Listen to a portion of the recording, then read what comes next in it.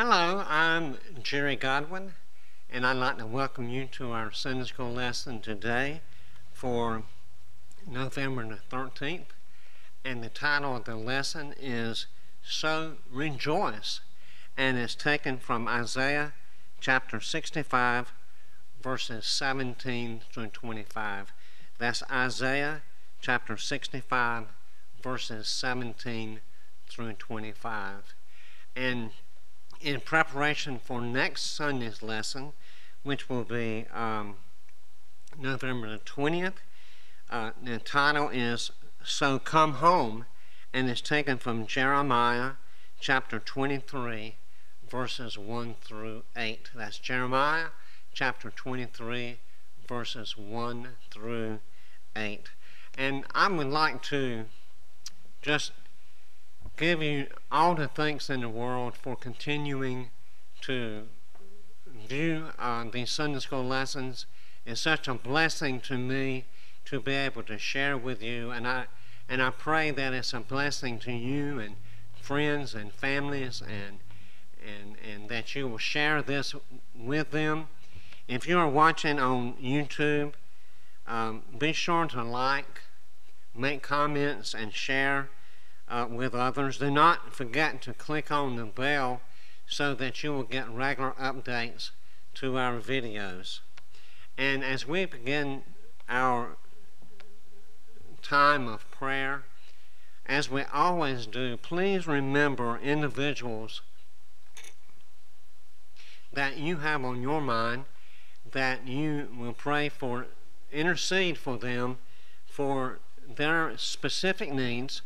And specifically, if you know individuals that does not know Jesus Christ as their Lord and Savior, please be in prayer for them as we pray for them. And let us know if there are those that make professions of faith. Also, please remember situations. And we're in a situation right now in our country where we're having, yesterday was voting day. Please pray for our leaders, for our president and the executive and legislative and judicial branches, that they might lead us in the way that God would inspire them to lead us. And also for yourself. Don't forget to pray for yourself, for your specific needs, and that you might grow in faith and knowledge of Jesus Christ, and that you might be a witness to your families, your church, and those around us. And for you that are members of Little Rock Original Free Will Baptist Church, I pray for you and lift you up that you might grow in your faith, and that we as a church here at Little Rock will benefit from your faith and your love for our Lord and Savior, Jesus Christ. Let us go to the Lord in prayer right now. Our Heavenly Father, we thank you for this day and this beautiful day you've given us. Lord, we have so many prayers on our minds for sickness and death and other situations from which we are aware from individuals. We lift them up right now to you, Lord. We know that you care for us, that you love us. And from this lesson today, we will know that you indeed do love us beyond our sinful condition, and that because of your grace and your mercy, Lord, that we have the opportunity and the privilege to repent of our sins, to ask for forgiveness and turn from our wicked ways. And Lord, that we might seek a better relationship with you, because we know that you desire a relationship with all of us. Our Heavenly Father, we lift up the lost souls that individuals that are listening right now know of, and right now on our prayer list, that these souls might be reached. Lord, give us a sense of urgency to reach these persons for Jesus Christ.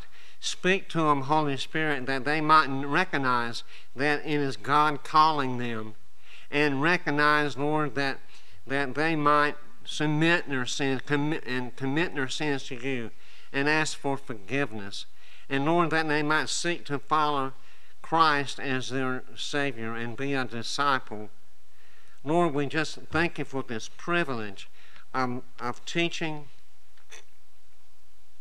this privilege of being able to share your word with others around us, that we all might grow closer to God, our Father, and also to each other, that as the body of Christ, that we can serve you in the way that you desire us to serve. We pray all these things that your Son's precious name is glorified. Amen. Last Sunday we studied from the book of Haggai.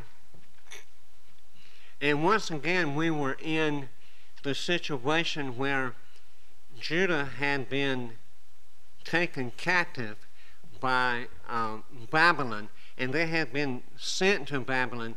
And this book in chapter 65 of Isaiah is considered part of what is called the last chapters of Isaiah as the third Isaiah, because this is post-exile, and this is when King Cyrus of Persia had defeated Babylon, and he had allowed the Israelites, the Judites, to go back to Jerusalem and rebuild the temple. And as we learned last week, they dragged their feet for a while, but then God sent word through Haggai, and they finally finished the temple. And it was not physically as glorious as the glorious temple of King David, but it was glorious in that they were obedient to God, and that the people were reacting and declaring faithfulness to God their Father, and swore to be faithful and not worshiping idols and keeping dietary laws and supporting the destiny of God's people. Now, I would like to ask you, you don't have to do it because I can't see you, but ask to close your eyes and think of the most beautiful place that you have ever been. And this is personal. You may have, you and your spouse or your brother and sister may all have or children may have a different place, but think about that beautiful place for just a moment. And as you're thinking about that, think about what you see with your mind's eye. Are you seeing beautiful colors, a beautiful day? How are you feeling? What's the temperature like? Is it perfect where you are? Think about the sounds that you hear. Think about if your taste is involved, or if your touch is involved, what you are experiencing in this beautiful place. I have one that comes to mind, and this brings just good feelings about being there with my wife and family, and how glorious that place is. But now open your eyes and think for just a moment that in today's lesson, with the restoration of Jerusalem and the promises of God the Father, we're going to see a Jerusalem and a Judea and a place of harmony with God for which we can rejoice, that will exceed any of the things that we have experienced to date here on earth. Now in Revelation, it's written, Revelation 21, verses 1 through 4. And this sounds so familiar hundreds of years before in the book of Isaiah. John writes in Revelation, "Then I saw a new heaven and a new earth. For the first heaven and the first earth had passed away, and there was no longer any sea. I saw the holy city, the new Jerusalem, coming down out of heaven from God, prepared as a bride beautifully dressed for her husband. And I heard a loud voice from the throne saying, 'Now the dwelling of God is with men, and will live with them. They will be his people, and God himself will be with them and will be their God. He will wipe away every tear from their eyes. There will be no more death or mourning or crying or pain, for the old order of things has passed away.'"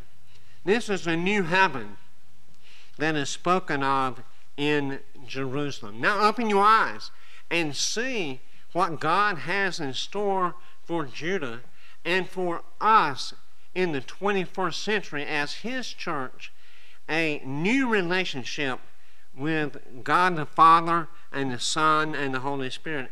And he begins in verse 65, in verse 17, "For I am about to create new heavens and a new earth. The former things shall not be remembered or come to mind." God is promising Judah, and he's promising us, that when he establishes this new relationship, this new kingdom here on earth, that he's not going to remember, in Judah's case, he's not going to remember their disobedience. He's not going to remember their sinfulness. And he's wiping the slate clean. Now, my brothers and sisters and friends, when Jesus saves us, he remembers our sin no more. Now, the prophet Isaiah shows a glorious vision of new paradise, a place of peace and safety and security and health and stability and well-being.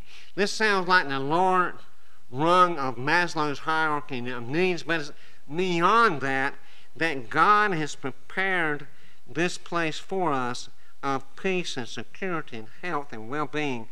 I want to go there, don't you?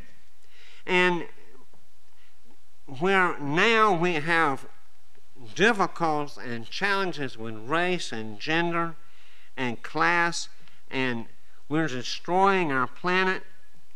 But if God has taken care of us of this, if I was ushered into paradise and I came upon this creation, what would be my stewardship to God? We see this perfect place, but in this perfect relationship, we still have a responsibility for stewardship to God. We are responsible for preparing our hearts and minds and souls and reaching out to our neighbors, to love our neighbors as ourselves, and to treat others with kindness and be a stewardship of our resources. And this is the perfect world in which God, perfect being mature and at a level that we can glorify his name. And he says, "But be glad and rejoice forever in what I am creating, for I am about to create Jerusalem as a joy, and its people as a delight." Now here they have been delivered from exile. God has fulfilled his promise to them, and they have been delivered to Jerusalem. My friends, God has delivered me. God has delivered you. And when we serve Him, when we are glad for the relationship that we have with God, there is joy in our heart. Joy much like shalom, the peace. That joy is an all-encompassing joy in our lives. And haven't you seen and witnessed the joy that is in people's lives that you know is coming from the empowerment of the Holy Spirit and is coming from the empowerment of God? I pray that we have a church. We have a church that loves one another, that don't backbite, don't stab each other in the back, but our focus is to become more Christ-like. As Paul said, for me to live is Christ. For me to live is Christ. I want others to see in me and my brothers and sisters here at Little Rock and in you, in your communities from wherever you are, I want them to see, and God wants to be able to see, Christ living in you. He says, I will rejoice in Jerusalem and delight in my people. What a joy that would be, and what a delight that would be for Christ to be able to look at us and see us functioning as the body of Christ. No more shall there be sound of weeping be heard in it, or the cry of distress.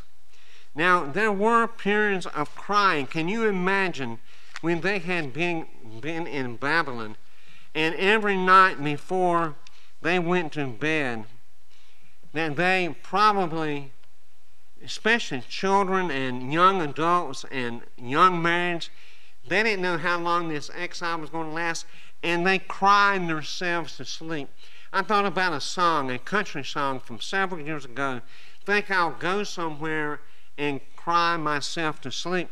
And he says, I think I'll go somewhere and cry myself to sleep, not because I'm sad, but because I'm weak. We all have periods and seasons of mourning and grief and sadness in our lives.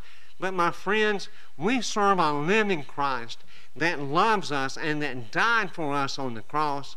We should be the people of joy, not tears. And God says that the sound of weeping will not be, no more sounds of weeping will be heard in it, or the cries of distress where a warring country like Babylon or Assyria or Persia would be on the outskirts of the city to take over.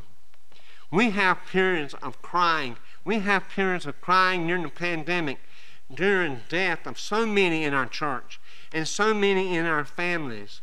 But because of the relationship that we have with Jesus Christ, we have a period of joy because there will be no more crying. And yes, we'll have periods of sadness, but in this church that Christ is building, this new temple, and not built with hands, this new temple that He has built will be a time of rejoicing and not tears. And then he goes on in verse 24 and says, no more shall there be in it an infant that lives but a few days, or an old person who does not live out a lifetime.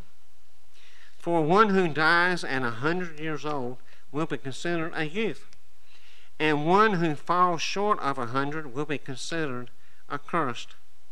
Now, here the writer of Isaiah is writing in hyperbole, which means exaggerated term for emphasis of the point. Now, because of war, because of things that happen in war, infants lost their lives. They died young because they may not have the food, or they may have died from war itself. And the same is true of older people. It doesn't mean that everyone will live to be 100 years old. My mother just passed in September, and she was 94, and she was in really good shape up to the very end. And we know other people. I know someone that is about 102 now, and there are people that live to be 100. And that would be a great thing if we're in good health. But it says, what it's saying here is the promise that the relationship that we have with God will allow us to live longer than someone that is disobedient or sinful in our relationship to God. And he says, they shall build houses and inhabit them. They shall plant vineyards and eat their fruit. He said the place that we're going to have, this new Jerusalem, is the people are going to be able to build houses and live in them and plant vineyards and plant crops and reap the benefits of them. That hasn't been true historically for Judah. When they were going through their the war with Babylon, they had destroyed their homes, they had destroyed their crops, so the animals and the people suffered because of their sinfulness and their disobedience.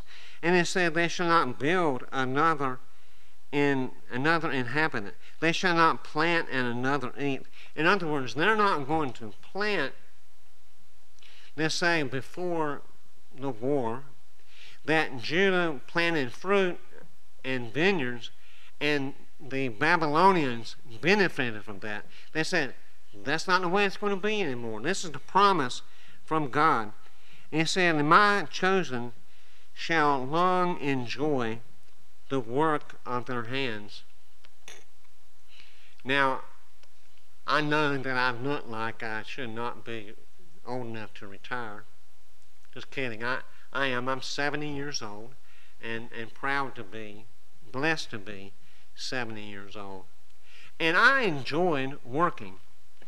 My brothers and sisters and all my friends in the 50s and early 60s, we grew up in a time when we all worked in eastern North Carolina on farms.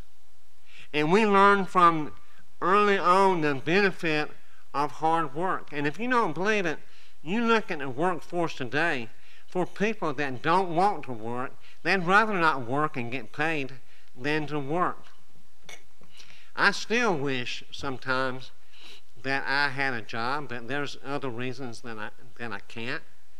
But it says here that this new Jerusalem, that the people will have jobs and that they will enjoy the work of their hands. Now, I'm envious of someone that can build things with their hands. Our daddy was a carpenter for a while. But I know these craftsmen and men and women that can build beautiful objects with their hands. And right here in Wilson, North Carolina, we have Newcomer, Wilson County, we have the Whirligig Park. And you can Google that. And we knew the man that built these huge structures that are moved by the slightest wind. And how amazing that is to me. Thou shalt not labor in vain, or bear children for calamity. For they shall be offspring blessed by the Lord, and their descendants as well. Before they call, I will answer, and while they are yet speaking, I will hear. Now, prayer is talking about prayer here. Sometimes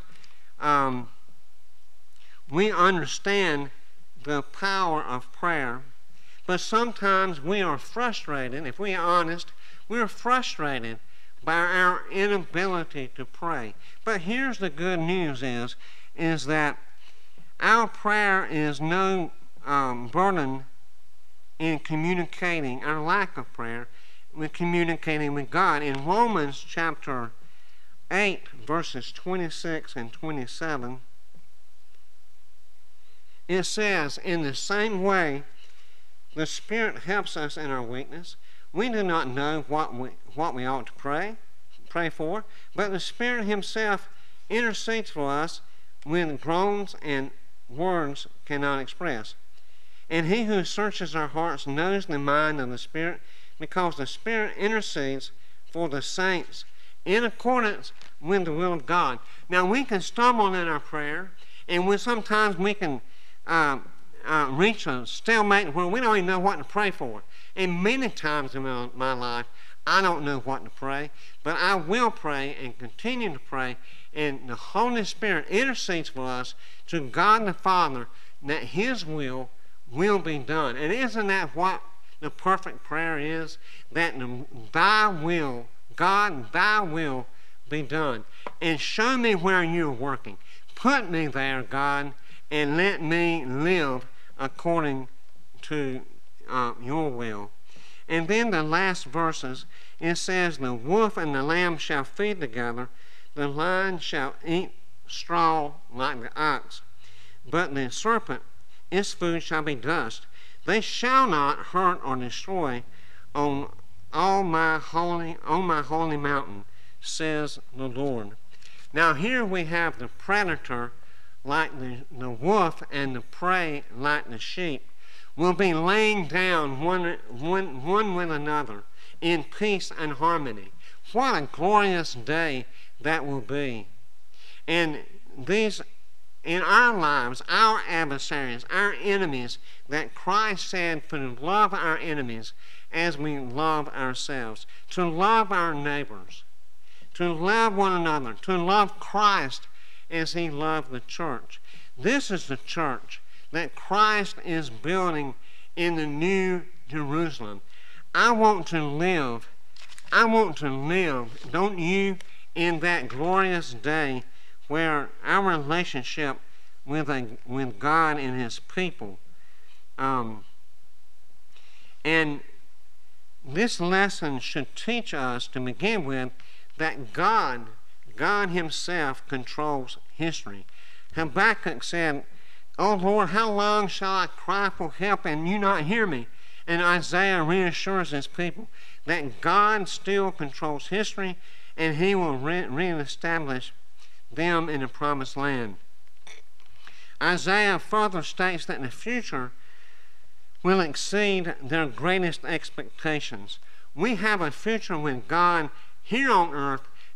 Christ taught us how to live in this world that he might be glorified, and that we would have a life that would have a relationship with him that would be pleasing. And so many times we fall short of that. And finally, Isaiah promises that he will restore the spirit of community, that our brothers and sisters, you and I, will have this harmony because of our mutual and love for Christ. Now, Squire Parsons had a song several years ago, and the name of it was Beulah Land, and I'm not going to sing it, but it started out in the first verse and says, "I'm kind of homesick for a country to which I've never been before. No sad goodbyes will there be spoken, for time won't matter anymore. Beulah Land, I'm longing for you, and someday on thee I'll stand. There my home shall be eternal. Beulah Land, sweet Beulah Land."